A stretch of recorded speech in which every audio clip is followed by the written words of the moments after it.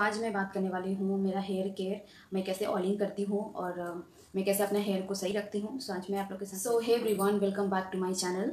And अगर आप इस चैनल पे न्यू हो सो आपका भी वेलकम है मेरे चैनल पे। अगर इस वीडियो को कोई भी जो नए हैं और मेरे चैनल को सब्सक्राइब नहीं किया so please guys subscribe my channel and bell icon को जरूर प्रेस करना ताकि आपको नए नए वीडियो का नोटिफिकेशन मिले। आप लोग के साथ शेयर करने वाली हूँ मैं अपना हेयर ऑयल मसाज कैसे करती हूँ। ऑयल मसाज करना ज़रूरी क्यों होता है, बिकॉज यू नो मेरा हेयर मैं बहुत ट्रीटमेंट ली हूँ। मैं स्ट्रेटनिंग, केराटिन, प्रोटीन, बोटॉक्स में बहुत कुछ की हूँ। Still I have hair, so I am lucky. Massage पे इसलिए ट्रस्ट करती हूँ बिकॉज मैं इतना कुछ की हूँ but still you know like मेरा हेयर अच्छा है।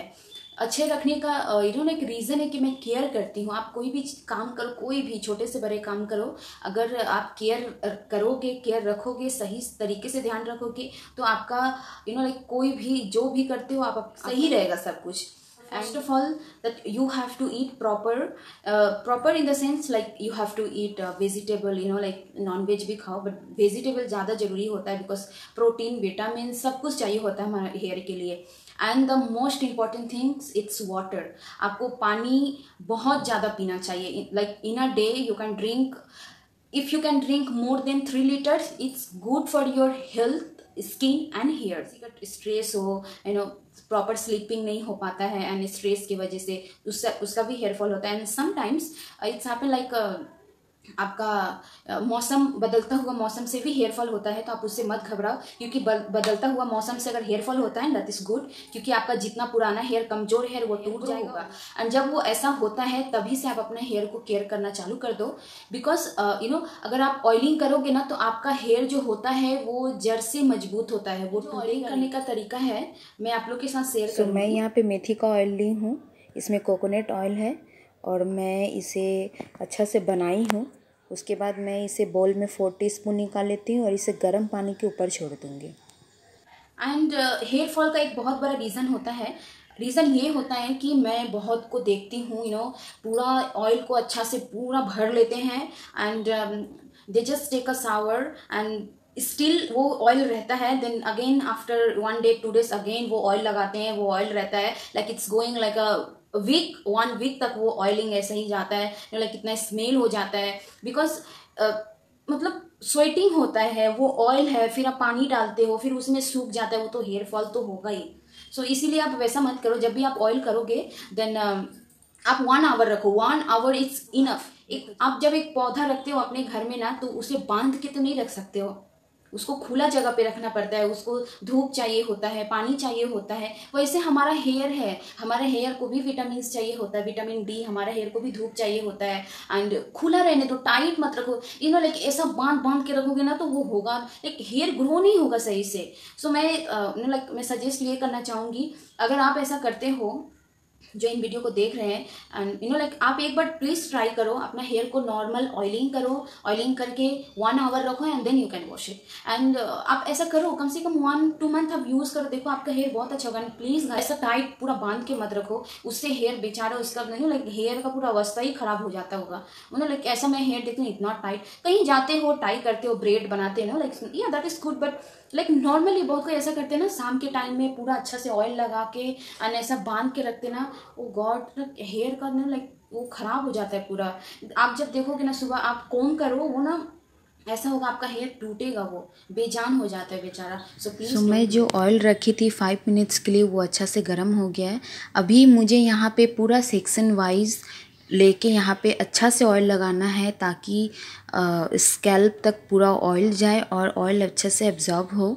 तो मैं इस तरह से सेक्शन वाइज अपना पूरा ऑयल लगा लूँगी। और अब सेक्शन वाइज लगाने का ये फ़ायदा होता है ना कि वो पूरे सर पे लगता है, ये नहीं कि कहीं छूट जाता है कहीं रह जाता है। सो अगर आपका कोई है ऐसा ऑयल लगा देने वाला सो वो भी अच्छा है, और अगर नहीं है तो आप खुद से भी लगा सकते हो, खुद से ज़्यादा बेटर होता है। और यू नो लाइक मुझे किसी और का हाथ से पसंद नहीं आता बिकॉज वो ज़्यादा खींचता है, तो इसीलिए मैं खुद से ही करती हूँ, वो ज़्यादा अच्छा लगता है मुझे। सो मैं यहाँ पे पूरा ऑयल लगा ली हूँ। अभी मेरा जो दूसरा पार्ट है उसको भी लगा लूँगी। बट आप एक चीज़ नोटिस कर रहे हो कि मैं सिर्फ स्कैल्प पे लगा रही हूँ और हेयर लेंथ पे नहीं लगा रही हूँ, बिकॉज मेरा हेयर कलर किया हुआ है और ब्लीच है, तो इसीलिए मैं अगर लेंथ के ऊपर लगाऊंगी तो वो क्या होगा ना, मेरा जो ब्लीच है वो और कलर है वो फेड हो जाएगा और बहुत ख़राब दिखेगा, अच्छा नहीं दिखता। क्योंकि अभी स्टिल मेरा कलर अच्छा है, तो अगर मैं ऑयल लगाती हूँ तो कलर फेड हो जाएगा और अच्छा नहीं दिखेगा। सो इसलिए मैं सिर्फ स्कैल्प पे लगा रही हूँ। और आप थोड़ा सा फिंगर पे ऑयल लेके ना इस तरह से आप स्कैल्प पे लगाओ और थोड़ा सा हल्का हाथों से मसाज करो। ये स्पीड किया हुआ है वीडियो, बट मैं बहुत हल्का हाथों से मसाज कर रही थी। और इसके बाद आपको ऐसे जब मसाज हो जाता है तो एटलीस्ट लाइक 5 to 10 मिनट्स आप हल्के हाथों से मसाज कर सकते हो। उसके बाद आप इसे स्टीम ले लो। आप देख सक रहे हो मैं लेंथ पे नहीं लगाई हूँ, सिर्फ स्कैल्प पे लगाई हूँ। तो मैं स्टीम ले लूँगी। मैं 3 बार स्टीम ली हूँ, एटलीस्ट 10 मिनट्स। उसके बाद मैं हेयर वॉश कर लूँगी 1 घंटा बाद।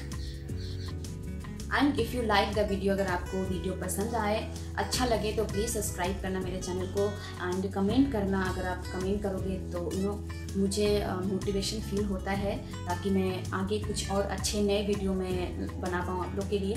सो प्लीज़ गाइस, आप लोग सपोर्ट करो, ताकि मैं लाइक, क्योंकि मैं ये नए स्टार्ट की हूँ एंड मैं और भी आगे बढ़ना चाहती हूँ। सो और ट्रस्ट मी गाइस, मैं जो भी इसमें दिखाऊंगी, बोलूँगी, that is no fake, know copy. ये क्योंकि मैं इसलिए ये बोल रही हूँ, कर रही हूँ, काफ़ी साल का एक्सपीरियंस है इस चीज़ में। सो इसीलिए मुझे पसंद नहीं है मैं किसी का कॉपी करूँ या लाइक मैं कुछ फेक दिखाऊँ, कुछ भी नहीं, ऐसा कुछ नहीं है। जो भी है ओरिजिनल है, ये मेरा है।